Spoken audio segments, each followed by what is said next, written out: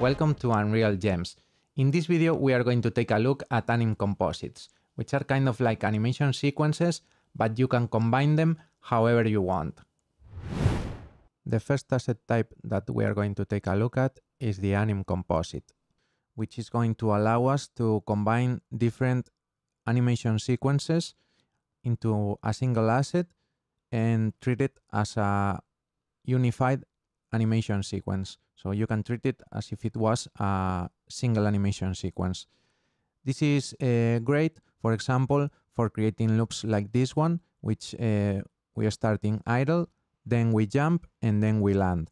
And we can treat this as a single animation sequence, which is going to allow us to play it in the level, use it in our animation blueprint, or even in a sequencer track.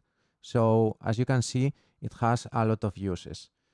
But we need to know the particularities of this type of asset, which are first that it has no blending, which means that the transitions between animations are going to be hard and instant. So animations need to fit really well together. If not, you are going to see jumps and glitches. So be careful with that.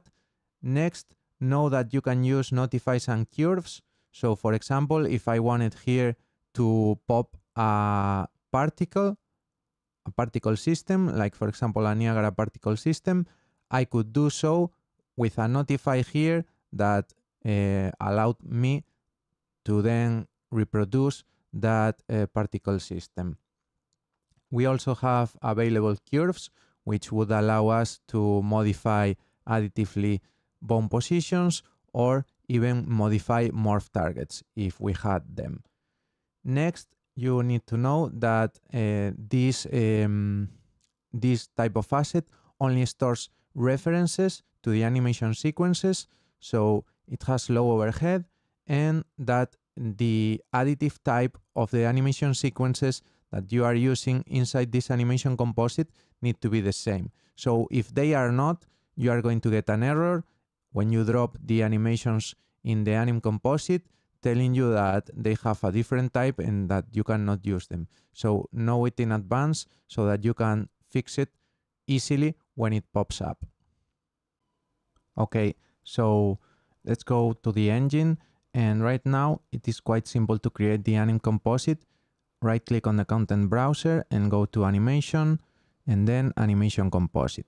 Real simple, real easy. Select the desired skeleton, which in my case is my auto-rig actor skeleton, and then a new asset will pop up. Let's name it AC underscore and jump, because we are going to make a jump loop. Remember that I always use the initials of the type of asset so that I quickly know by name what type of asset everything is. And now let's go to the animation editor and let's go ahead and drop the idle animation, which is going to be the first animation in our Animation Composite. You can see that it is real easy. You just drag and drop from the asset browser. If you don't see it, go to Window, Asset Browser, and it will pop up. With that, let's go ahead and drop the second animation, which is going to be the jump start animation. And right now you can see that the idle animation is way too long. So we need to fix that. It is real easy. You just select the animation that you want to resize and then drag the handles on the editor, and that's it. You can see that it is right now way shorter and it fits really well with our jump start animation. Let's go now to the fall loop so that we can make a full loop, a full jump loop. Again, it is too long, so I'm just dragging and making it shorter.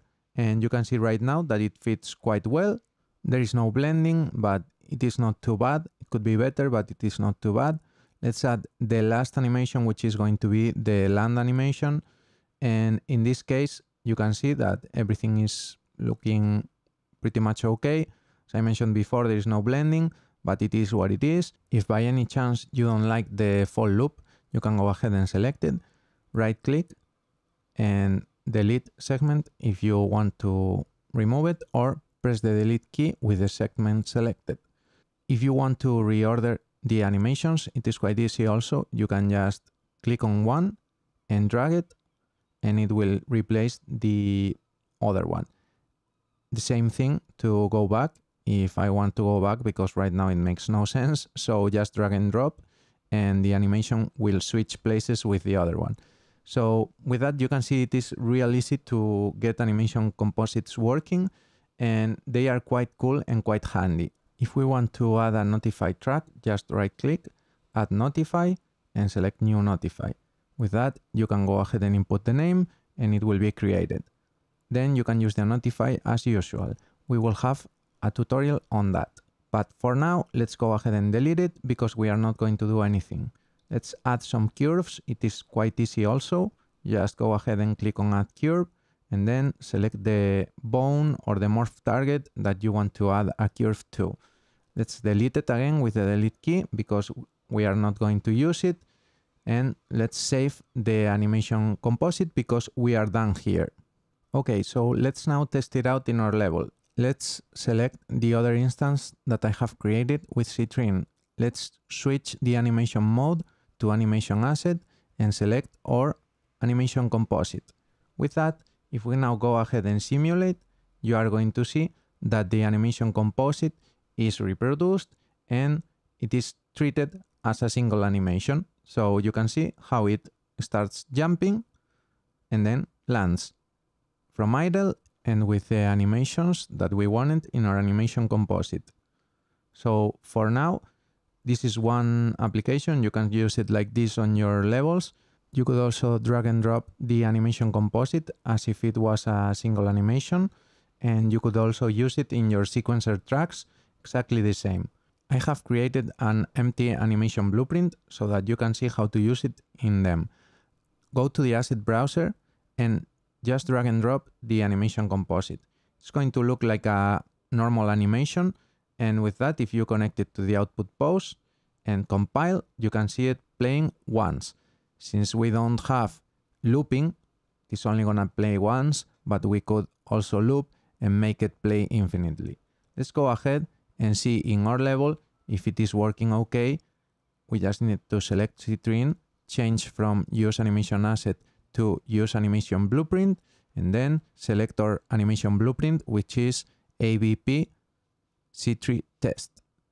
If we now press Simulate, you are going to see the animation composite play once. Okay, perfect. So idle, jump, and land.